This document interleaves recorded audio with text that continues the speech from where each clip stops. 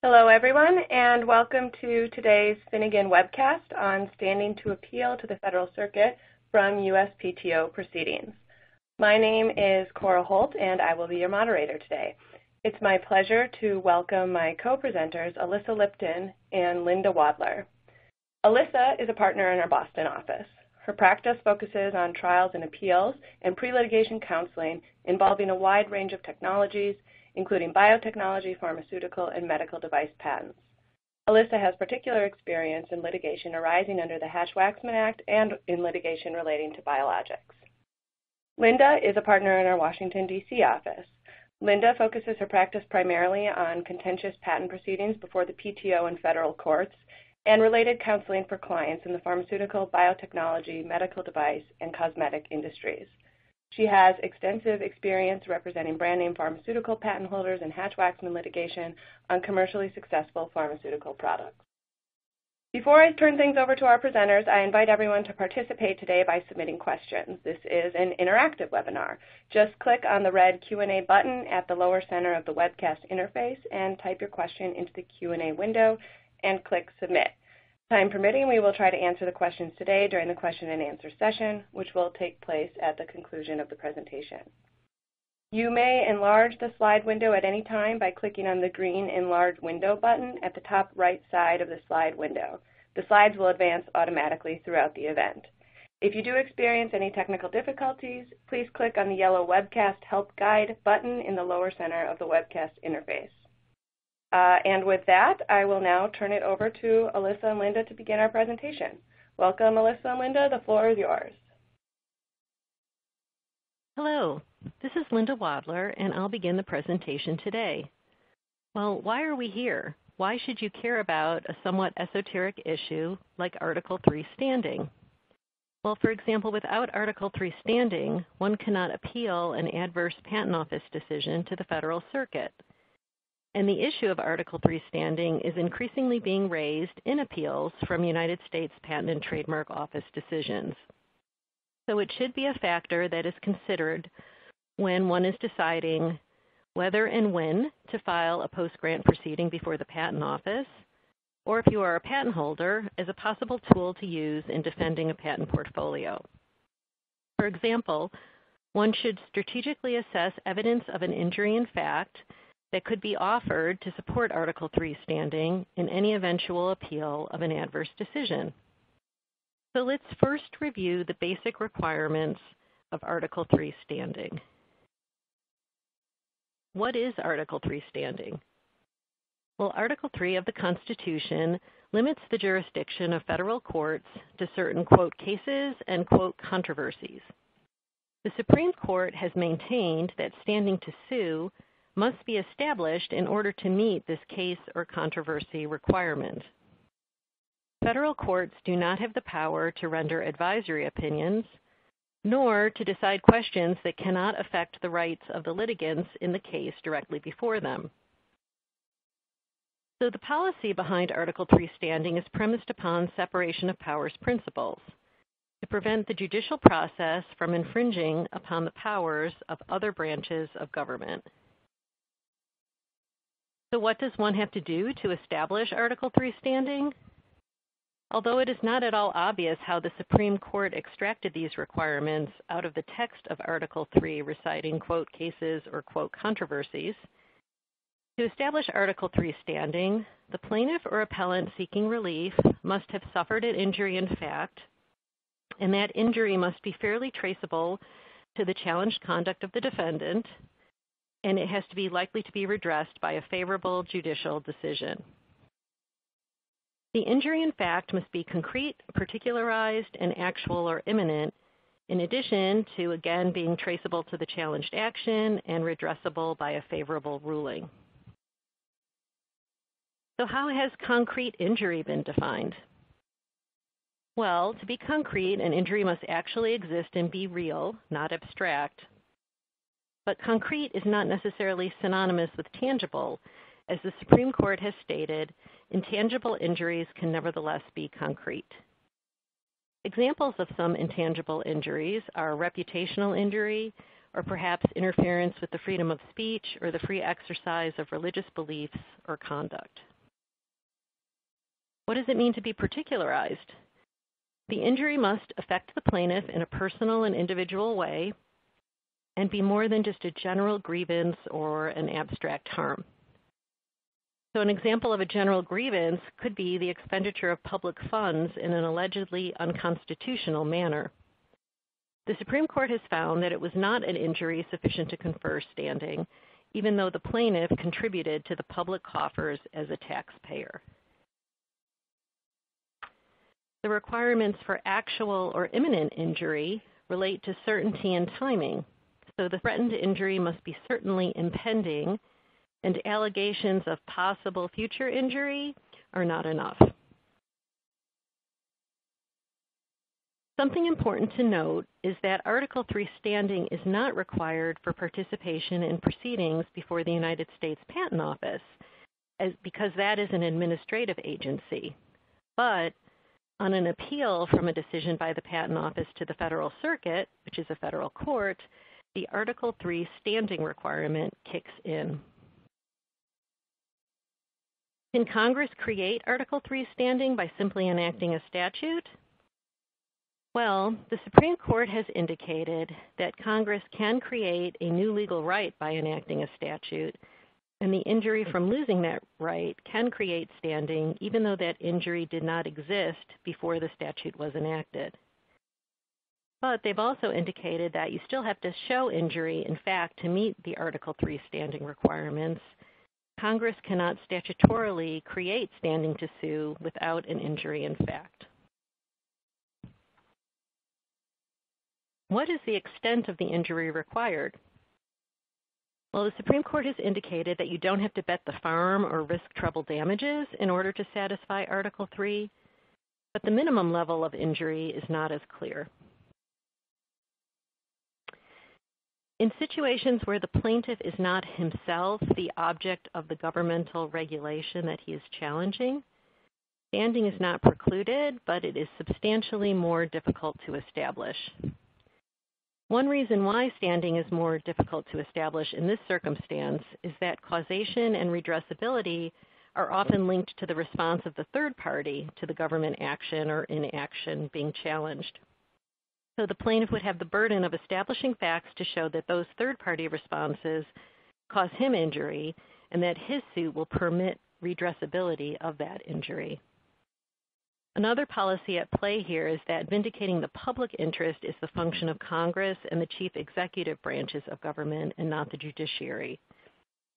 Individual rights are not public rights that have been legislatively pronounced to belong to each individual who forms part of the public.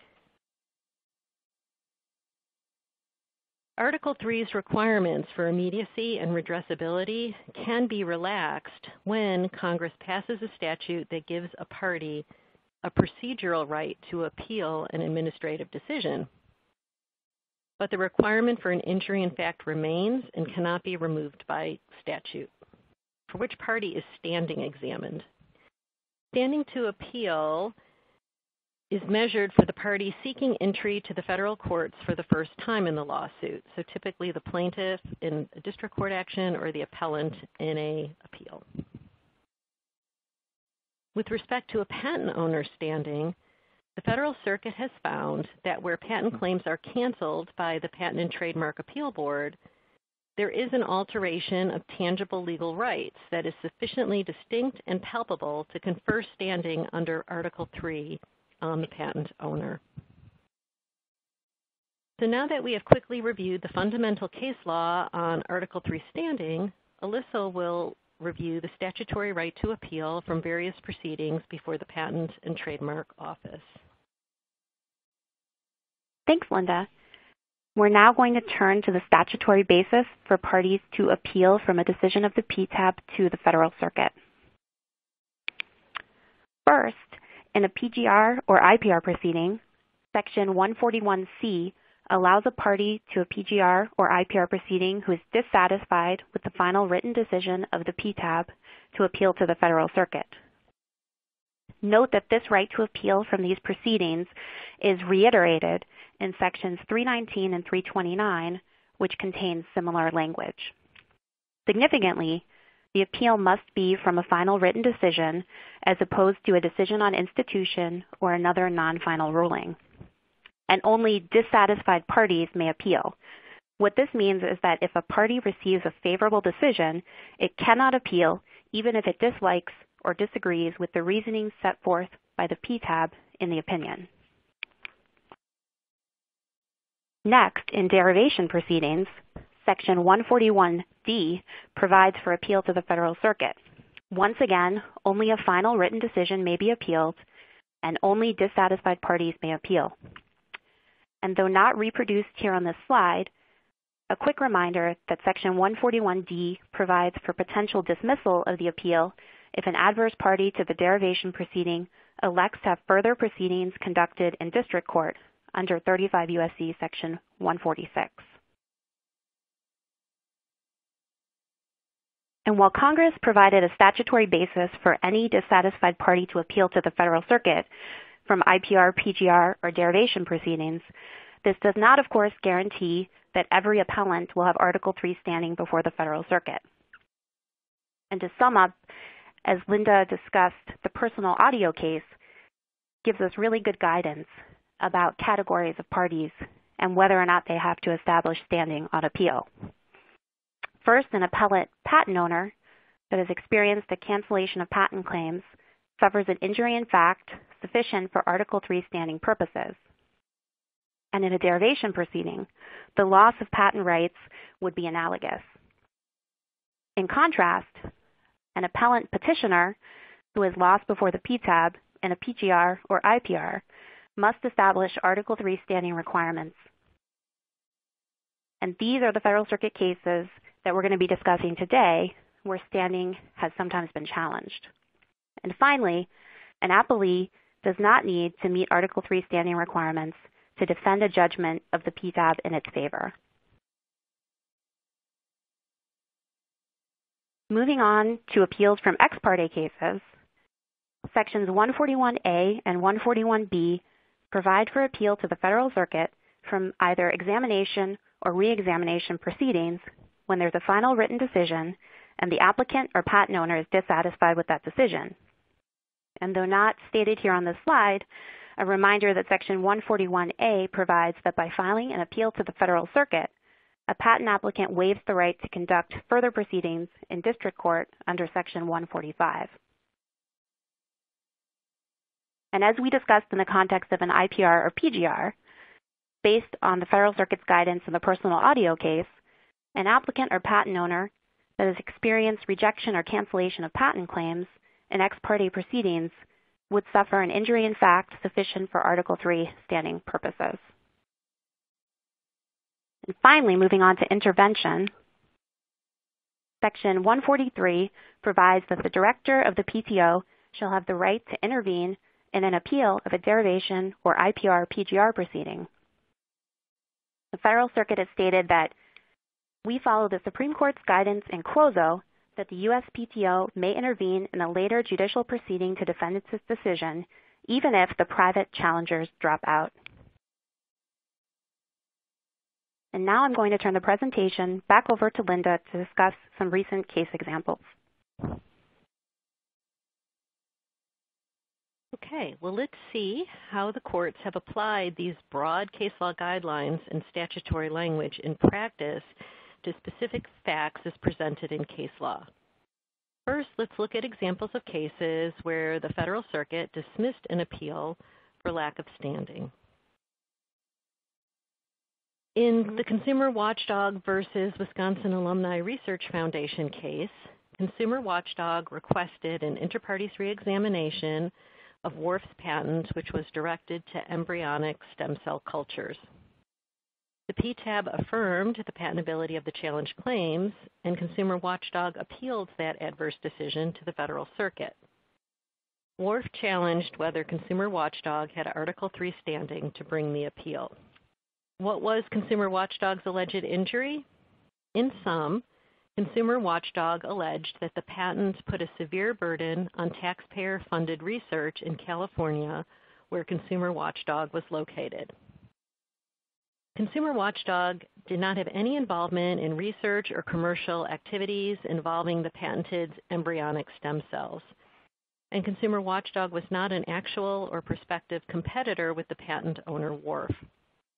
Instead, they were a self-described, not-for-profit public charity dedicated to providing a voice for taxpayers and consumers in special interest-dominated public discourse, government, and politics. Well, what happened? The Federal Circuit dismissed the appeal for lack of standing.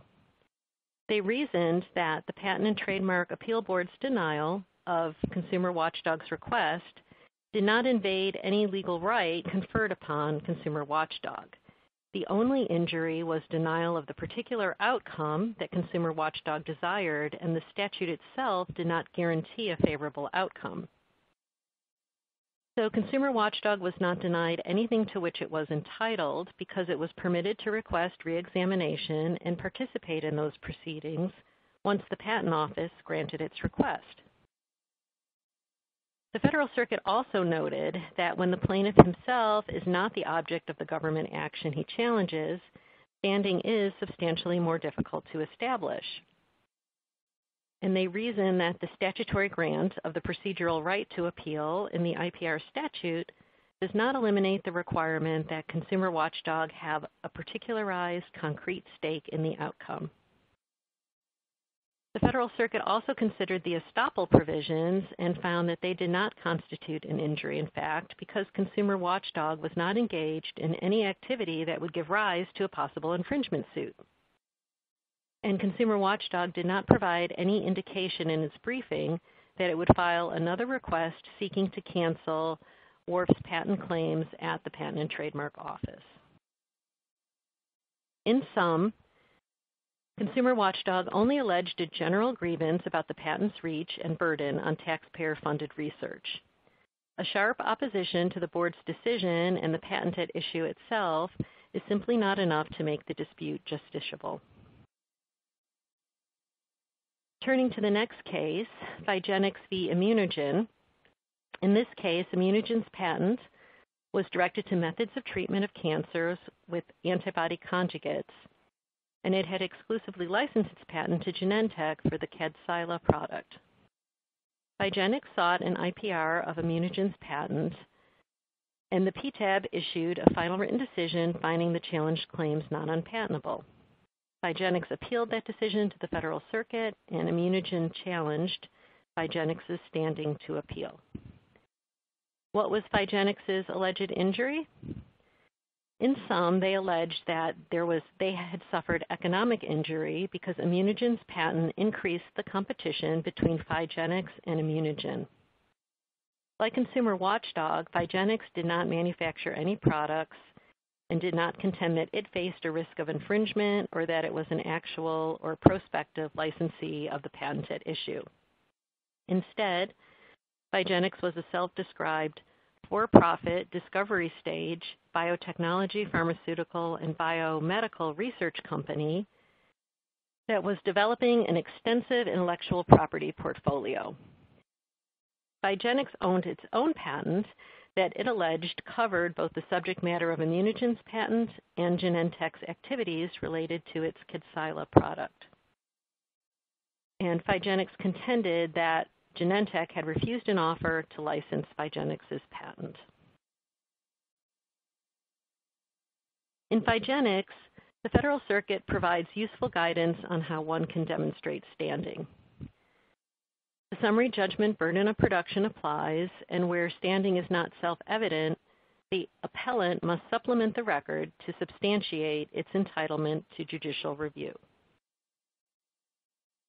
So the appellant must either identify record evidence to support standing, or, if standing was not an issue before the Patent Office, submit additional evidence at the first appropriate time in response to a motion to dismiss or in the opening brief. The Federal Circuit found that Phygenics did not substantiate its alleged injury with sufficient factual evidence. They indicated that the submitted declarations failed to set forth facts that Immunogen's patent had encumbered Phygenics' licensing efforts. Specifically, there was no allegation that Phygenics had ever licensed its patent to anyone, much less to entities that had obtained licenses to Immunogen's patent. The Federal Circuit also indicated that the statutory basis for appeal alone was insufficient to establish an injury in fact for Article 3 standing. And looking at the estoppel provisions, injury based on estoppel was sufficient here, as in Consumer Watchdog, because Phygenics was not engaged in activity that would give rise to a possible infringement suit.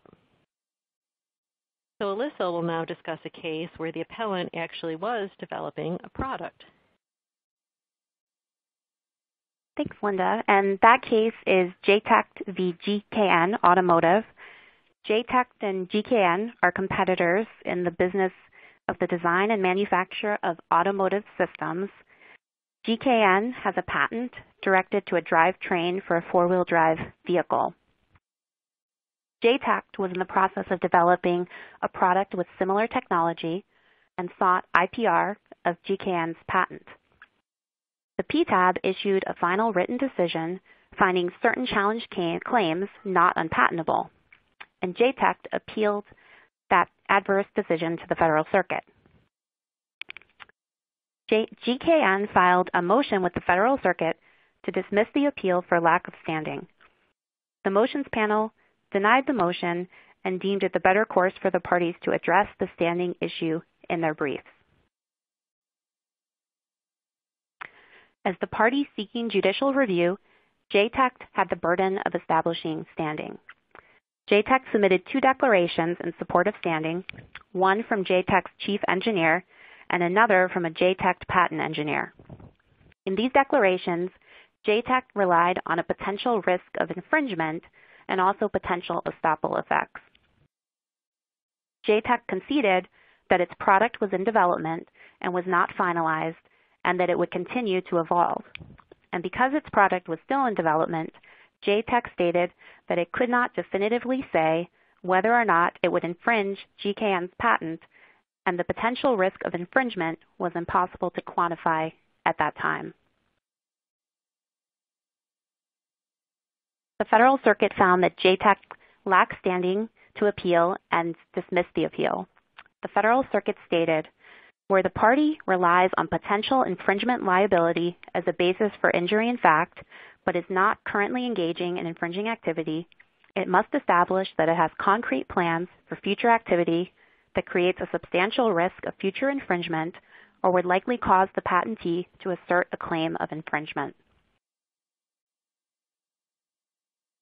The Federal Circuit further found that estoppel provisions are not an injury in fact when the appellant is not engaged in any activity that would give rise to a possible infringement suit, and the court cited to the Consumer Watchdog and Phygenics cases.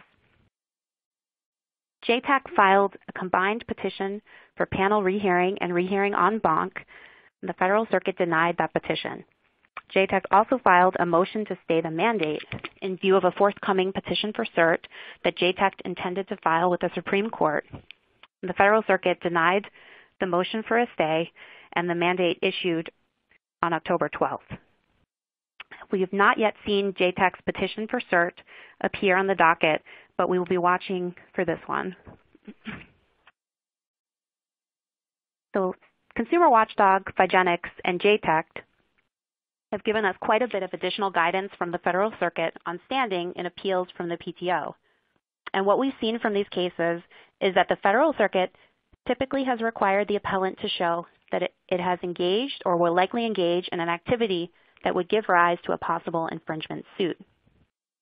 I think it's important to also keep in mind that in the MedImmune case, the Supreme Court gave us some additional guidance that for purposes of declaratory judgment jurisdiction and Article 3, contractual rights that are affected by a patent validity determination may be sufficient for Article 3 purposes. And as Linda discussed, it's also important for appellants to keep in mind the guidance that the Federal Circuit provided in Phygenics that if the record before the PTAB does not contain sufficient information to support standing, the appellant must supplement the record at the first available opportunity by submitting affidavits or other evidence. We're now going to turn to a case in which the Federal Circuit found that standing was established. This case is Altair Pharmaceuticals v. Paragon Biotech. And Altair is a company that manufactured phenylephrine products. Phenylephrine contains a chiral center that can be in one of two enantiomer forms, either R or S, and the R enantiomer is useful to dilate pupils. The relative amounts of each enantiomer in a sample can be measured, and this measurement is referred to as chiral purity. Altair entered into an agreement with Paragon in order to seek FDA approval for Altair's products. Under the agreement, Paragon prepared and submitted new drug applications for drug products made by Altair. During the FDA approval process for one of these products, FDA suggested that Paragon consider adding a chiral purity test to the drug product specification. Altair and Paragon performed some testing to measure the chiral purity of Altair's drug products, and this information was submitted to the FDA, which approved the product. Paragon then used this information generated during the FDA approval process to file a patent on methods of using a composition having greater than 95% chiral purity for pupil dilation.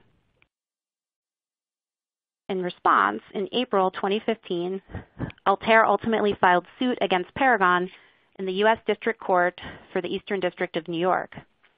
The suit alleged that Paragon had breached the nondisclosure provision of the parties' agreement.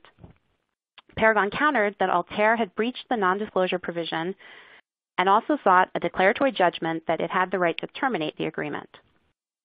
2 years later, in April 2017, Altair filed a separate suit in the Eastern District seeking a declaratory judgment of invalidity of Paragon's patent for failure to name an inventor and sought correction of inventorship.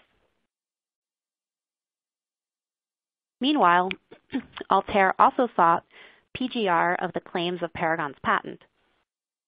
The PTAB issued a final written decision that Altair had failed to prove by a preponderance of the evidence that the challenged claims would have been obvious, and Altair appealed that decision to the Federal Circuit. Paragon filed a motion to dismiss with the Federal Circuit, asserting that Altair lacked Article III standing. And once again, the Federal Circuit determined that the better course was to deny the motion and that the parties should address standing in their briefs. As the party seeking judicial review, Altair had the burden of establishing standing.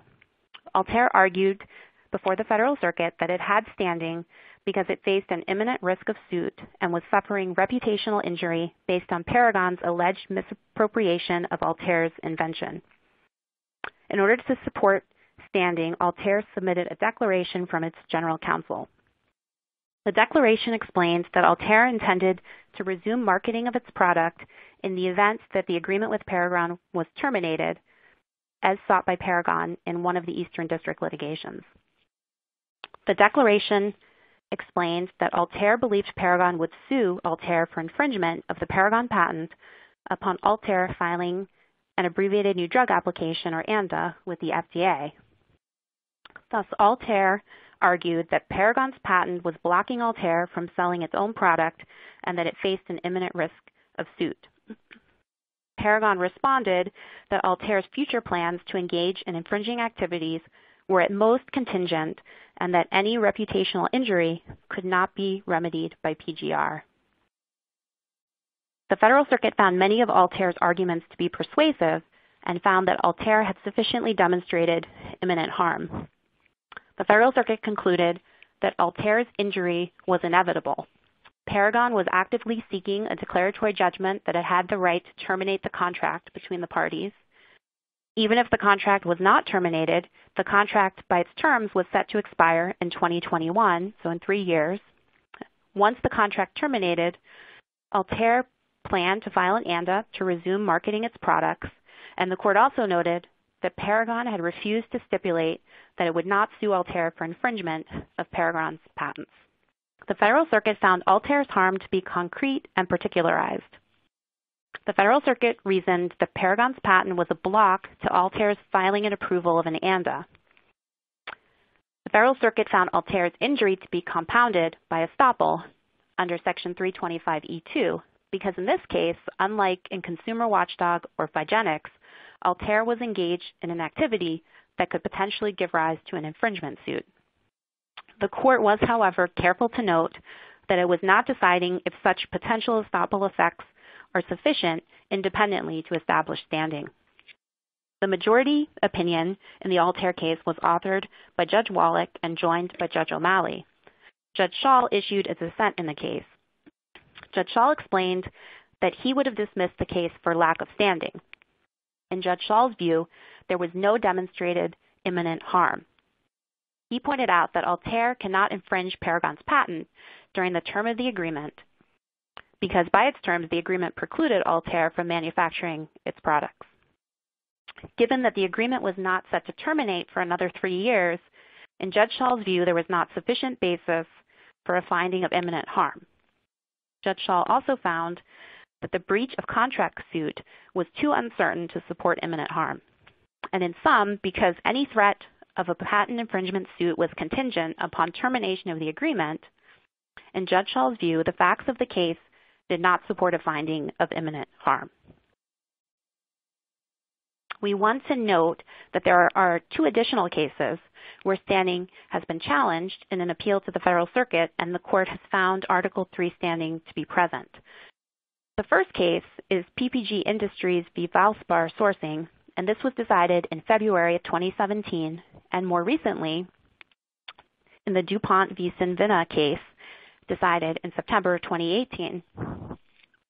It's worth noting that in the PPG case, although the court found standing was present based on PPG's sale of a commercial product and concern of a potential infringement suit expressed by a customer, the court found that the appeals were mooted by a covenant not to sue provided by Valspar. Interestingly, the court found that because Valspar's unilateral action in offering the covenant not to sue mooted the appeals, the appropriate course was for the court to vacate the PTAB decisions. And there are additionally some currently pending cases that we want to highlight because of the interesting arguments that have been raised by the parties in those cases. The first case is Momenta Pharmaceuticals v. Bristol Myers Squibb. Oral argument in this case was held before the Federal Circuit almost a year ago in December 2017. And as we will get to, there's reason to think we may not get a decision from the Federal Circuit in this case, but we think still worth taking a look at the parties' arguments. Bristol Myers has a patent that claims stable liquid formulations of CTLA-4 immunoglobulin and covers the Orencia product approved for treatment of rheumatoid arthritis. Momenta had begun development of a biosimilar to Orencia and sought IPR of all claims of BMS's patent. The PTAB issued a final written decision finding the challenged claims not unpatentable. Momenta then appealed this decision to the Federal Circuit. At the time of the appeal, Momenta had not yet filed an ABLA with the FDA, and a Phase 1 clinical trial had failed to meet primary pharmacokinetic endpoints. On appeal, Momenta argued that it suffered individualized concrete harm sufficient to cross the Article 3 threshold. Momenta said that the PTO's refusal to cancel the BMS patent was a roadblock to Momenta's development program. Momenta said that it suffered monetary harm from having to alter business plans and that this constituted a concrete and particularized loss, not some abstract generalized grievance. And Momenta also pointed to the AIA's estoppel provision, Section 315E, as providing harm to Momenta.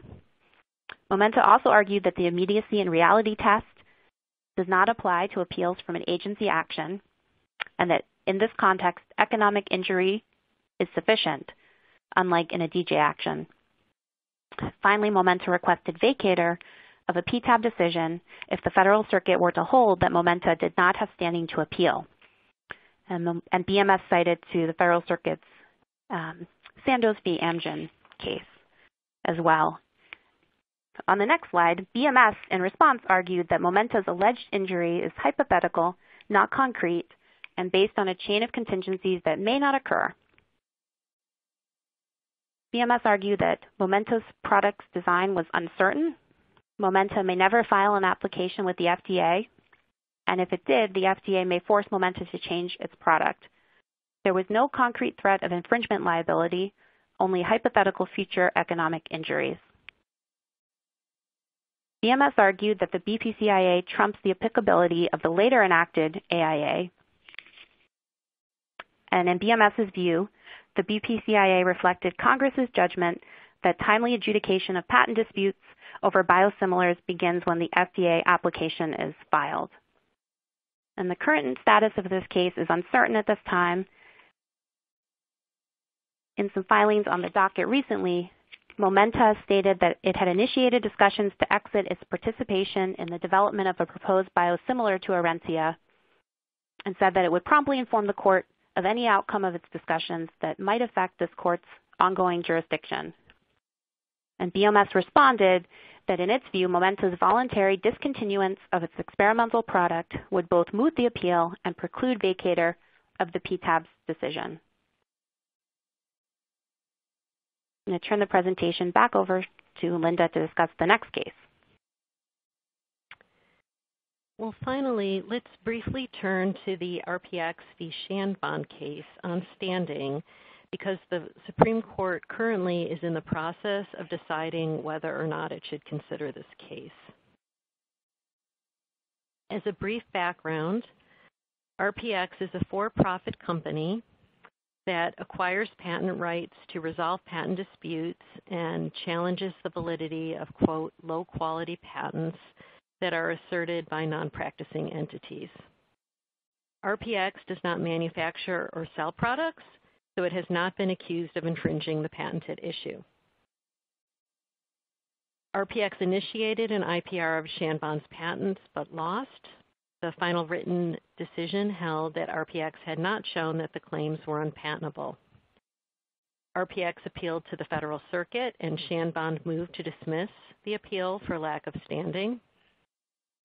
And the Federal Circuit did dismiss the appeal for lack of standing because it stated RPX is not engaged in any activity that would give rise to a possible infringement suit. RPX petitioned for certiorari to the Supreme Court, and the Supreme Court recently has called for the views of the Solicitor General in deciding whether or not to grant certiorari. Before we look at what RPX argued in its petition, first let me tell you what RPX did not argue. In opposing Shanbon's motion to dismiss before the Federal Circuit, RPX had argued that its standing relative to its competitors was injured, as well as its reputation for successfully challenging patents in IPR proceedings. RPX dropped those injury arguments in its petition for cert and chose to focus on its arguments concerning the alleged violation of its statutory procedural rights. So specifically, RPX argued in its petition that the Federal Circuit's attachment of the injury in fact analysis to patent infringement activities impermissibly deviates from precedent regarding Congress's power to statutorily create Article III standing. RPX further argued that the invasion of the AIA's statutorily created rights concerning IPR proceedings should constitute an injury in fact sufficient for Article III standing. More specifically, RPX first argued regarding Sections 318 and 315. 318 creates a statutory right for any petitioner who meets the burden of unpatentability to have the director cancel the unpatentable patent claims. Section 315E1 is the estoppel provision, which stops a petitioner in an IPR from requesting or maintaining a proceeding on any ground that the petitioner raised or reasonably could have raised during the IPR proceedings. So IPX first argued that Sections 318 and 315 created new private rights, the invasion of which are injuries in fact that were sufficient to create Article III standing. In addition, RPX also pointed to Section 319. Section 319 states a party dissatisfied with the final written decision of the Patent Trial and Appeal Board may appeal the decision, and it states any party to the inter-parties review shall have the right to be a party to the appeal. RPX argued that Section 319 indicates that Congress intended any party dissatisfied with a final written decision to be able to appeal, and this dissatisfaction alone was sufficient injury in fact because it related to a specific and actual final written decision, so it was concrete.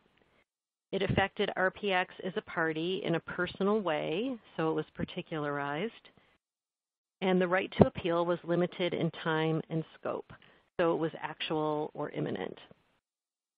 RPX also argued that Congress knew how to identify the class of parties who may file a challenge or appeal regarding a patent and how to limit that group when it wanted to. Specifically, RPX contrasted the broad language of Section 319 with Congress's express decisions elsewhere in the AIA statute to, one, not allow appeal of PTAB decisions to not institute an IPR proceeding, and two, to limit the availability of CBM proceedings to only patents charged with infringement. Before we get to Shanbon's arguments, I wanted to briefly mention two amicus briefs filed that partially supported RPX. The first was an amicus brief of Ask-Ladden, which argues that non-defendant petitioners like RPX and Ask-Ladden are particularly important to the effective operation of IPR processes, and that the estoppel provisions, in its view, were not meant to function without the safeguard of appellate review. The amicus brief of the New York Intellectual Property Law Association argued that the Supreme Court should accept RPX's petition specifically to determine whether dissatisfaction with adverse final written decisions under Section 319 is a sufficient intangible injury for Article 3 standing to appeal. They argued that the Federal Circuit's failure to even consider whether Congress defined a petitioner's dissatisfaction with the final written decision as a sufficient injury in fact to appeal was clear error and contrary to the Supreme Court's precedent in the Spokeo case. In Shanbon's opposition to RPX's petition, they had three broad arguments. One, they argued that RPX waived its argument that the statutory provision 319 for appeal does provide an injury in fact sufficient for Article 3 standing. They contend that the only statutory provisions raised and considered below were Sections 315 and 318. Next, Shanbon argued that RPX's petition was a poor vehicle for the Supreme Court to review the standing issue because it was limited to such a narrow group of third-party challengers. Those challengers were in the business of challenging the validity of patents only to improve patent quality and didn't impact, according to Shanbon, patent owners and the majority of petitioners who are typically concurrently defendants in infringement actions who have standing. Finally, Shanbon argued that the Federal Circuit's decision was consistent with precedent. They first pointed to Supreme Court cases, which they allege support the propositions that a bare violation of a statute or a presence of a disagreement is typically not sufficient to establish injury in fact to satisfy the Article 3 standing requirements, that Article 3 requires a concrete injury even for statutory violations, and they contended that patent quality was a public concern, not a concrete right particular to RPX. And then they argued that any injury from estoppel was hypothetical because RPX was not subject to an infringement suit and didn't meet causation requirements because estoppel was triggered upon the issuance of a final written decision, whether the outcome of that decision was to uphold or to invalidate the patent. Shanbon also pointed to 8th and D.C. Circuit precedent and they contended that those circuits support the proposition that the loss of a dispute alone is not sufficient for an injury in fact, because that would transform every dispute with an agency into one that is reviewable in a federal court. And they also argued that RPX's arguments would improperly allow Congress to modify constitutional standing requirements to create federal jurisdiction. So where does that leave us? Well, at the present time under Federal Circuit precedent, one needs facts outside of the statute itself to support standing, and the road to establishing a sufficient injury in fact is not always clear. However, if the Supreme Court takes up RPX, and if the Supreme Court eventually agrees with RPX's arguments, the statute alone would be enough to create standing for appeal. So the upcoming years should prove to be interesting. Okay, thank you very much, Alyssa and Linda. Before we begin the question and answer portion of our event, I want to remind everyone to please take a moment to complete the brief evaluation survey. As we strive to provide programs of value and continually improve, we would greatly appreciate your input, which will guide us in planning future programs. We'll turn now to the question and answer portion of today's webinar. As a reminder, to participate in the Q&A, just click on the Q&A button and type your question into the Q&A window and click Submit. So the first question we have relates to the RPX case, so maybe Linda, you can handle this one. When is the Solicitor General's position on granting the petition for certiorari due? Well, as is typical, the Supreme Court did not set a court-imposed deadline for filing on the Solicitor's Office. We understand that the Solicitor General's Office, as a matter of practice in the past, when responding to calls for the views of the Solicitor General issued by the Supreme Court in the fall, generally files its responsive brief before or in December so that the case ideally could be decided before the court's summer recess. So if, past practice, if the Solicitor General's Office continues consistent with its past practice, we would be looking for their brief sometime before Christmas. Okay. Our next question, do you have any suggestions for how to prepare and submit declarations in order to establish standing? I'll answer that question. What we've seen from these cases is that the content of the declarations has been incredibly important to the Federal Circuit judges. And the Finnegan case gives us quite a bit of guidance on the procedure for submitting evidence in support of standing. And as we stated earlier, if standing is challenged, the appellant should identify evidence in the record or submit additional evidence to the appeals court as soon as possible.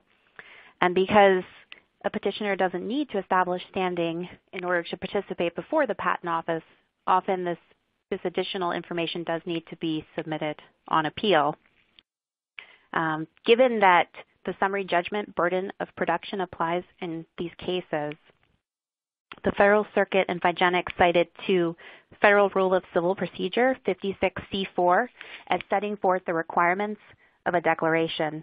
And Rule 56C4 provides that a declaration used to support a motion must be made on personal knowledge, it must set out facts that would be admissible in evidence, and it must show that the declarant is competent to testify on the matters stated. So in other words, practitioners should follow the federal rules of evidence and lay the requisite foundation for the statements being made, and should make sure that the declaration does not recite conclusions of law or make conclusory statements without providing the underlying facts based on the declarant's personal knowledge. And this is something that the judges really are looking at, so it's important to make sure to follow all of these rules. Something else that's important to note is that if standing is challenged on appeal, the appellant may have only 10 days to respond to a motion to dismiss the appeal. For this reason, it's important for the appellant to begin considering the standing issue as soon as possible and pull together evidence early in the process. Okay, thanks, Alyssa. Another question is, are there any examples of statutory relaxation of the immediacy and reality requirements of Article 3 in the patent context? There are a couple of other examples in the patent context, and one good example is the Hatch-Waxman statute, which creates an artificial act of infringement by filing of an ANDA with the FDA. And the statute provides an explicit basis for litigation before any actual infringement occurs. That's because the ANDA is filed before the generic drug company has begun to market the drug. The Biologics Price Competition and Innovation Act of 2009, the BPCIA, extended this provision to biologics as well. Okay, thank you, Alyssa. With that, we'd like to thank everyone for attending today's webcast on standing to appeal to the Federal Circuit from PTO proceedings. The presentation will be available on demand next week, so please look for an email from us with the access link. Thank you all very much for participating, and with that, we conclude today's webcast.